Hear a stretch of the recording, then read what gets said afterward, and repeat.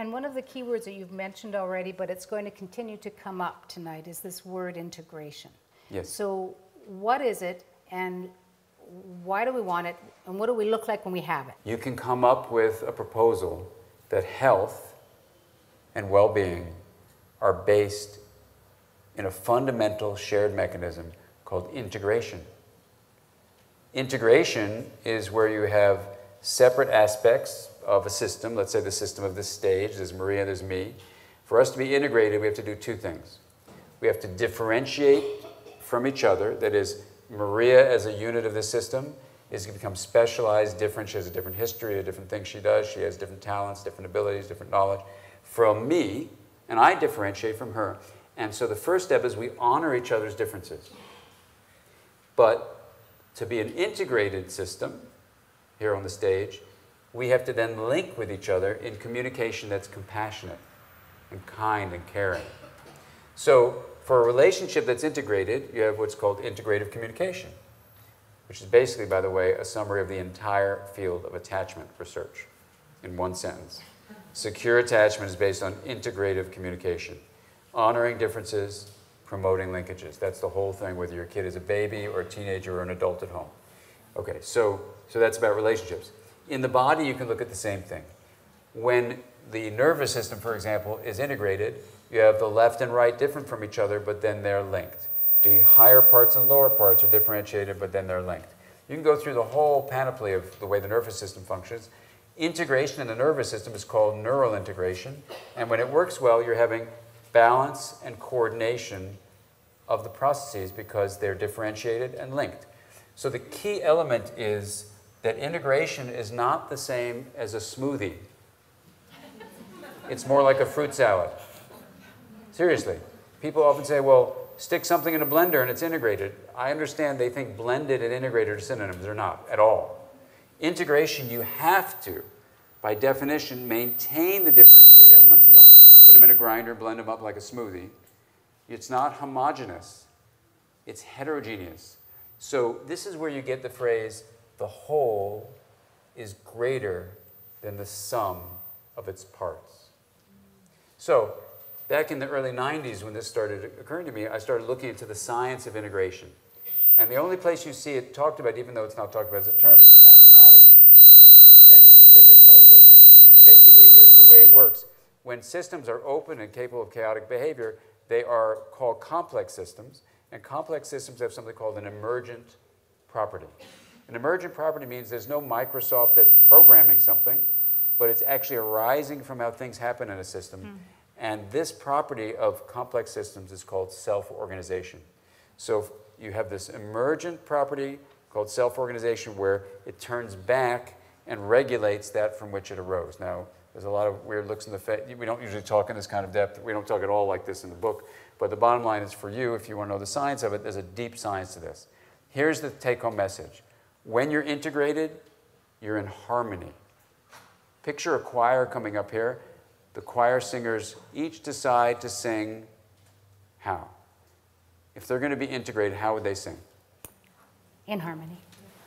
In harmony because they're singing the same song, that's the linkage, but they're creating intervals, these distances, so they're differentiated but linked. If we had this choir up here and we said, okay, all of you plug your ears really, really tightly and just belt out the same sound for like half an hour, would they be differentiated? No. Maybe. No, I'm sorry, I'm giving this wrong. Their ears are open, they're singing out the same sound the same way. Are they differentiated? No, they're singing the same note, same ah, like that. Are they linked? Yes. But are they integrated?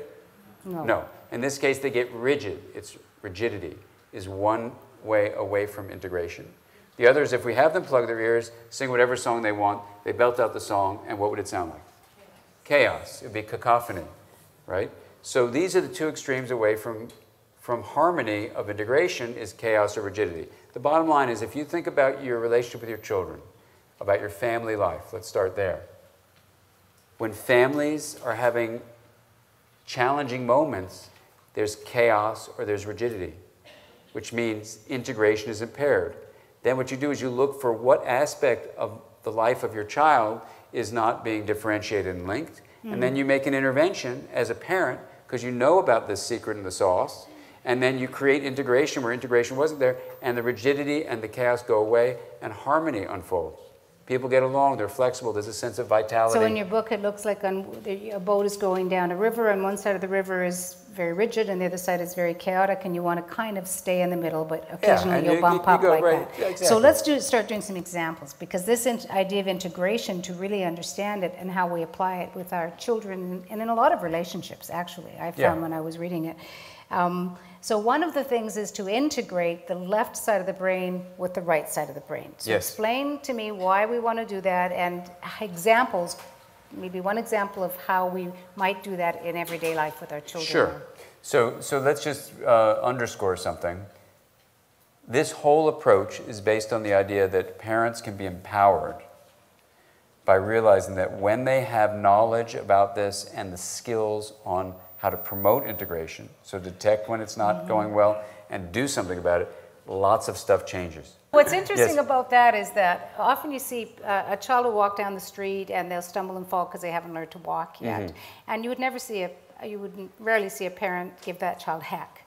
Stand up, you can't walk yet, get it together. But when a child in Safeway loses it at the till, you see them getting heck all the time, because we as parents don't understand what you're saying, which is that their brain isn't developed yet. In the same way as they can't walk yet, their brain isn't developed. And the empowering part that you're talking about is I, as a parent, actually can do something in that moment to help that child's brain know how to behave in Safeway next time. Yeah, exactly.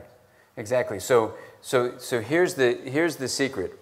As a parent, let's say you're my daughter and I'm your father, and I'm accepting that. You notice a pattern emerging?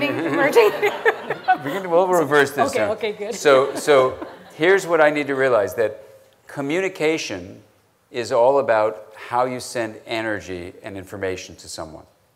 Always. That's all communication is. So I know I don't need a scalpel, I don't need fancy tools, I don't have to have any baby Einstein tapes. I need my relationship, which is basically based on my communication. And that's going to affect.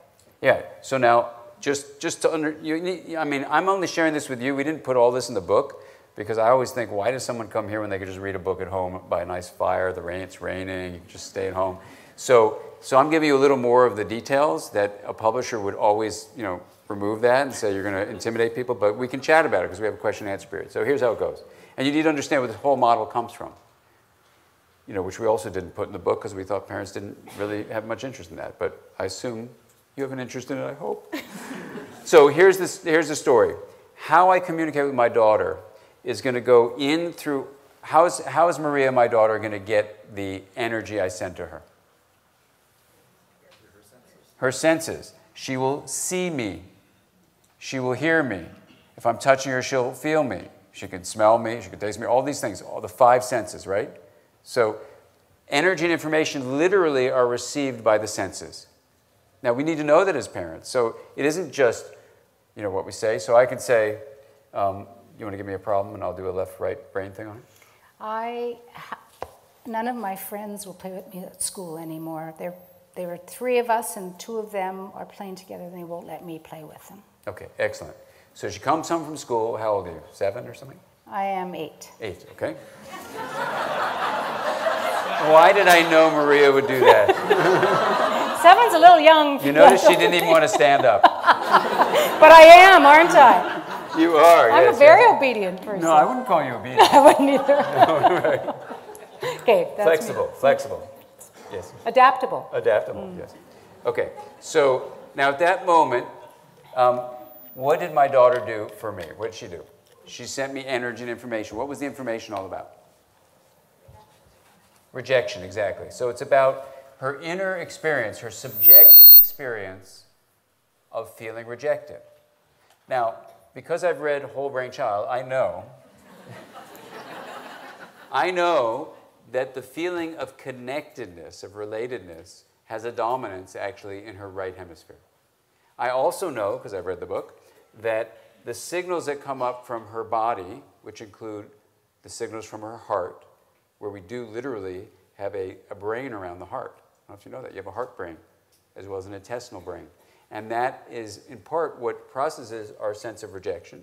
And it's going to go up into her right brain, this right brain, over here.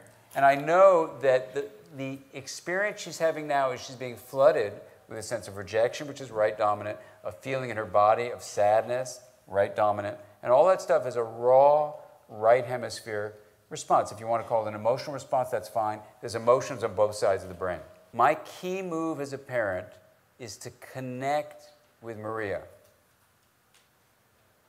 Now, because I'm an adult and I've passed through the school system, I have a hugely developed left hemisphere. It's just true. And the way to remember the left is there are all these L's. It's later to develop, whereas the right is Really slow to develop. earlier. The right is earlier. Okay? The left is linear, so the right is holistic. The left is logical, meaning it does what's called syllogistic reasoning, looking for cause-effect relationships, solving problems. The right just takes in things as they are, so some people would say it's visual spatial, just the impressions of how things are. The left loves making lists, like this list I'm making right now. And the right, instead, is all about autobiographical memory. It's about stress reduction. And it actually is the only side of the brain that has an integrated map of the whole body, only on the right side of the brain. Now, the left also is specialized in linguistics. Language with words, dominant. There's language on both sides, but it's dominant on the left. The right, in contrast, is nonverbal signals. So it's eye contact, facial expression, tone of voice, posture, gestures, timing, and intensity of response. Now I want you to do it with me. You ready? Oh, yeah, right. Come on, we'll do it together. I'll show them where the exits are. Come on. Eye contact. Eye contact. Say it, please. Eye contact. Facial expression. Facial expressions. Tone of voice. Tone of voice. Posture. Posture. Gesture. Gesture. Timing. Timing. Intensity. Intensity. Of response. Let's do it together. I'm not going to say it this time. I'm going to point, and I'll point with you, but then you say it. Are you ready? This embeds it in your synaptic connection. And why are we doing this again? So you can remember it. Okay.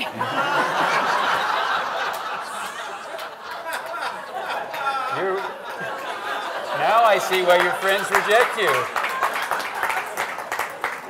Oh, Dad, that was a reptilian moment. You ready? Eye contact, facial expression, tone of voice, body, gestures, timing, and Beautiful. intensity. Okay. Now, those nonverbal signals are how the right hemisphere sends messages out into the world about how it's feeling. Almost exclusively the right hemisphere. And if I blast a bunch of nonverbal signals like that to the recipient, in this case my daughter, it will be only her right hemisphere that can make sense of them and take them in.